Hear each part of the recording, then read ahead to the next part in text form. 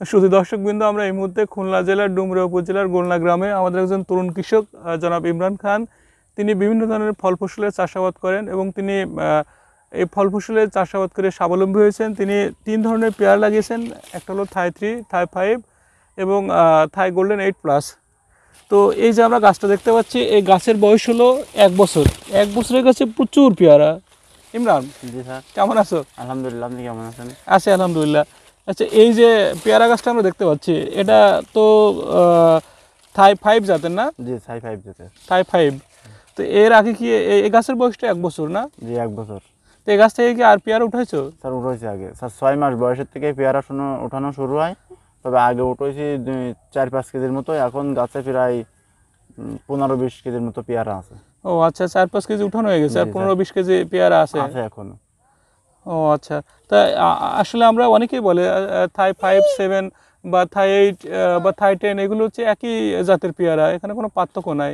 তো তুমি তো পেয়ারা উঠাইছো, তুমি একটু দেখাও তো থাই 5 কেমন। থাই 5টা তো হচ্ছে গোলতে একটু লম্বা মনে হয় না? আর হলো থাই গোল্ডেন 8+, যেটা এটা তো লম্বা না? জি স্যার। আর থাই 3টা হচ্ছে গোল, তাই না? থাই 3 তো কালার বেশি নাকি? হ্যাঁ স্যার, এটা আছে থাই 3। থাই 3 হচ্ছে সুগোল, একেবারে গোল, একদম গোল এবং কালার খুব ভালো। কালার ভালো। আর থাই গোল্ডেন 8+ হলো লম্বা। একটু লম্বা লম্বা, এবং এটা তো অনেক মিষ্টি, আমি খেয়েছি। অনেক মিষ্টি। আর এটা আছে থাই 5টা হচ্ছে গোল, কিন্তু তবে একটু বড় বেশি। বড় বেশি, লম্বা লম্বাটা গোল একটু, এই তো না? জি। তো হচ্ছে সবচেয়ে খেতে ভালো কোনটা? স্যার, এর ভিতরে সবচেয়ে খেতে ভালো আছে থাই 3। থাই 3 এর ভিতরে বীজ কম এবং কালার পরিষ্কার হয়। থাই গোল্ডেন 8+ এটা খেলাম তো অনেক মিষ্টি। হ্যাঁ, এইটাও মিষ্টি আছে, তবে 3টা ধরনে বেশি। ও আচ্ছা। তো এটা হচ্ছে লাগানোর সময় কখন, কোন সময় লাগাইছো? স্যার, এটা 12 মাসে লাগানো যায়। তো তুমি লাগাইছো কোন সময়? আমি এটা গরমের সময় চৈত্র মাসে লাগাইছিলাম। চৈত্র মাসে না? জি। ও আচ্ছা। তো লাগানোর আগে হলো এখানে কি কি পরিচর্যা করছিলে? স্যার, আমি প্রথমে গর্ত করে জৈব সার, তারপরে টিএসপি, পটাশ, তারপরে জিপ সার, এগুলো দিয়ে মাদা তৈরি করে 2 মাস পরে হালকা ইউরি দিয়ে সারটা পচানোর পরে আমি চারা লাগাই। ও জৈব সার, গোবর, এগুলো কি পরিমাণ দিয়েছিলে? জৈব সার, কাজী জৈব সার এটা 2 কেজি, আর আপনার টিএসপি 400 গ্রাম, আর এমওপি 150 গ্রাম, আর জিপ সার 50 গ্রাম পার গর্তে। ও দেওয়ার হচ্ছে 2 মাস পরে লাগাই দিয়েছো? 2 মাস পরে। তার মধ্যে স্যার হালকা ইউরিয়া দিয়ে মাটিটা পচাই, নিউরিয়াসের শক্তি বৃদ্ধি পায়। পচানোর পরে 2 মাস পরে আমি চারা লাগাইছি। চারা লাগানোর 4 থেকে 5 মাসের ভিতরেই ফুল চলে এসেছে গাছে। ও একটা গাছ থেকে একটা গাছের দূরত্ব কত দিয়েছো? একটা গাছের দূরত্ব, একটা গাছে 6 হাত স্যার। 6 হাত। 6 হাত। আর সারি থেকে 6 হাত? সাড়ে। জি। ও আচ্ছা। তো লাগানোর পরে হচ্ছে আর কি কি পরিচর্যা করা লাগছে? এতে স্যার আগাছা পরিষ্কার করছো, গোড়া থেকে আগাছা পরিষ্কার করা লাগে। তারপরে মাঝে মাঝে ম্যানকোজেব গ্রুপের কার্বনডাইজিম গ্রুপের ছত্রাকনাশক এগুলো ব্যবহার করা লাগে, এবং লেদা পোকা, থ্রিসিস পোকা, এই ধরনের বিভিন্ন ধরনের পোকা লাগে। এগুলো পরিচর্যা করলে গাছ সুস্থ সবল থাকে, ফল বেশি ধরে। ও আচ্ছা। আর ফল হচ্ছে আনার জন্য তো হচ্ছে তোমার তো ডগা কেটে দিতে হবে না? আগা কাটিং পদ্ধতি আছে।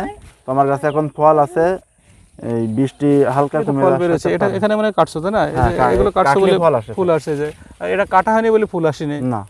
এটা হলো 6টা পাতা হওয়ার পর ডগা কেটে দিতে হবে, তাই তো? এই যে ডগা কেটে দিলাম, এরকম তো নাকি? জি, এভাবে দিলেই ফুল চলে আসবে। এখানে ফুল চলে আসবে, তাই না? জি। সারা বছর পেয়ারা নিয়ে আসা যাবে? 12 মাস হবে স্যার। 12 মাস হবে। তো একটা গাছ একবার লাগানোর পর হচ্ছে কয় বছর হচ্ছে পেয়ারা নেওয়া যায়? একটা গাছ বীজের গাছ লাগালে স্যার ফুল 5 বছর পেয়ারা পাওয়া যায়। আর কলমের গাছ লাগালে 4 বছর। এগুলো তো হচ্ছে কলমের গাছ? এগুলো কলমের গাছ। তাহলে হচ্ছে 4 বছর।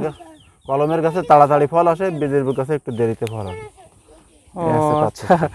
তো একটা গাছে হলো 1 বছর বয়স হলে কি পরিমাণ পেয়ারা আসে? স্যার, একটা গাছে 1 বছর বয়সে মন পেয়ারা হয়। মন পেয়ারা হয়, তাই না?